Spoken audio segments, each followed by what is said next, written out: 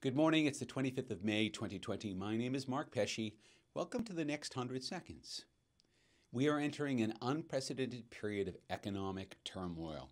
This has been brought on by the fact that we basically pulled the plug on the entire global economy in March and April of 2020. In order to stem the tide of the pandemic, we all basically went indoors. There was a vastly reduced amount of economic activity. Any entertainment venues, any large gathering venues, all sports venues, all of them have been closed. They're just starting to reopen now.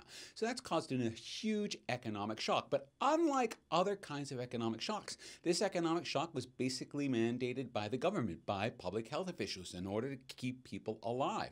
And so now as we come out of this, the governments are confronted with how do you restart economies that aren't just functioning under normal economic rules where you might expect businesses to reopen, but actually have been forced to shut down because of government and now are being asked to reopen because of government, but have this discontinuity in their income, in their customers. Some businesses just can't reopen because it's not going to be safe for some period of time for them to reopen.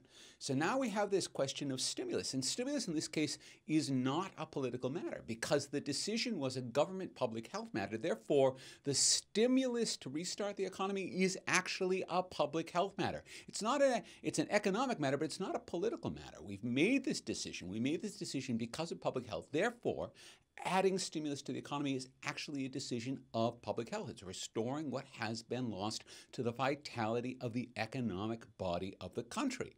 So we have to think about it in those terms, not politically, and we have to add all of the stimulus that's needed to bring the body politic back to life.